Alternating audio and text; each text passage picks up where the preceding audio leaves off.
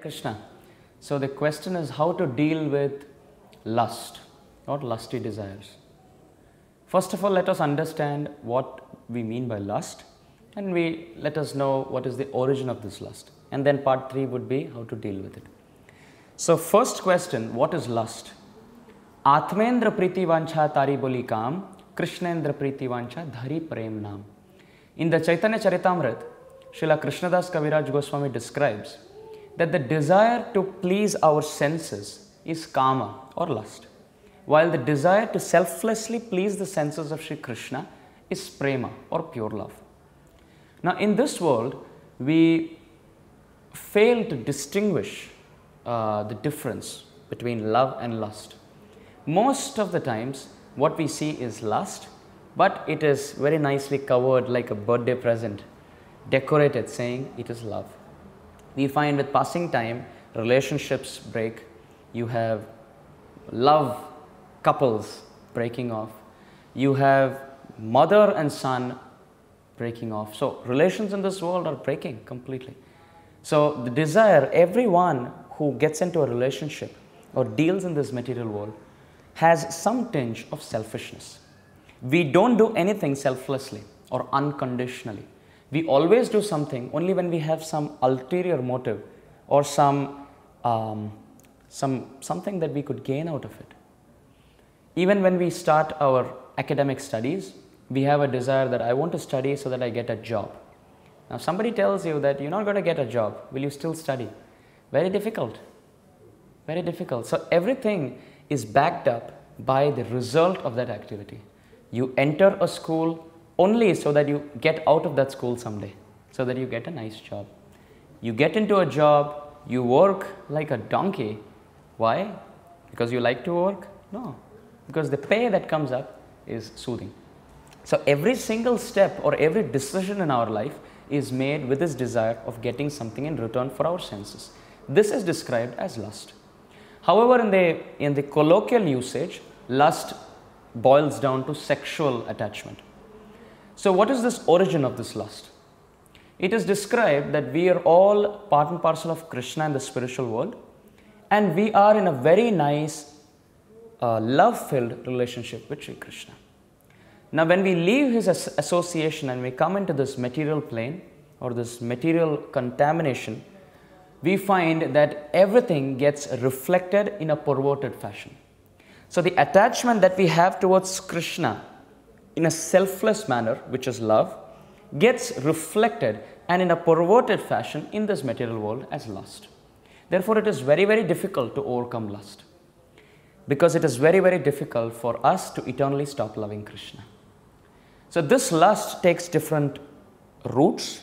When it is satisfied, it takes the root of greed. When I want something for myself and I get it, then it takes the path of greed, where I want more. Now, if I want something and that's not satisfied, it takes the path of anger. So therefore, Krishna explains in the Bhagavad Gita, all these three emotions must be given up. However, the root is from lust. Kamesha Krodesha Rajoguna Samudbhava. He says it is only lust, Arjuna, which propels us to sin.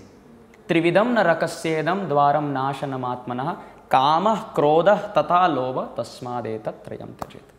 Krishna explains that there are three gates to hell: anger, lust and greed. Therefore, a sane man should give it up. And as we discussed, it starts from lust.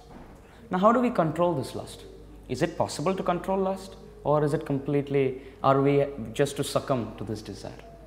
Krishna again explains in the Bhagavad Gita, Daivi hyesha gunamayi mama maya duratyaya mameva ye prapadhyante maya metam tarantite. Krishna explains that this desire to satisfy the self, also called as lust, is very, very difficult to overcome. Duratyaya, very difficult, almost impossible. And the only way we can overcome is we take complete shelter at the lotus feet of Sri Krishna. Samashritaye padapallava plavam mahat padam punya yasho murare bhavam budir vatsa padam param padam padam padam yat vipadam natesham. The Bhagavatam also describes that lust or material suffering in this world, which is like an ocean and we are drowning every day, becomes as insignificant as water held in the hoof print of a calf. So we can very easily overcome, provided we take shelter of Krishna. Now this is the philosophical aspect. Some practical steps how to control lust.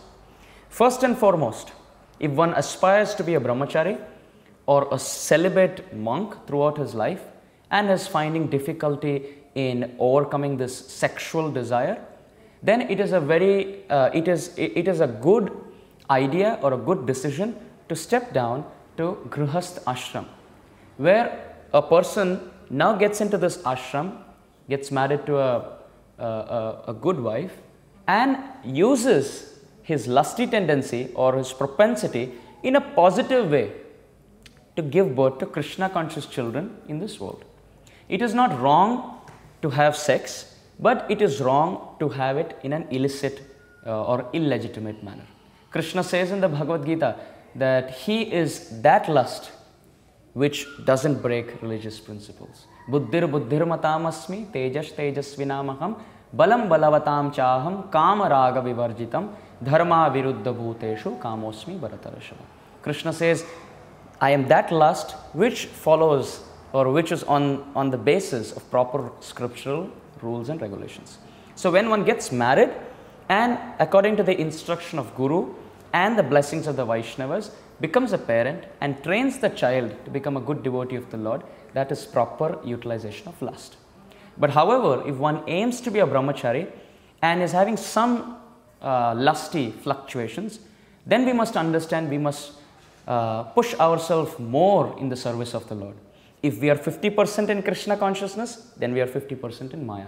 We have to push ourselves 100% in Krishna consciousness by being in the association of elevated brahmacharis, so that our lusty tendencies are properly subdued and properly channelized in the right perspective. Hare Krishna.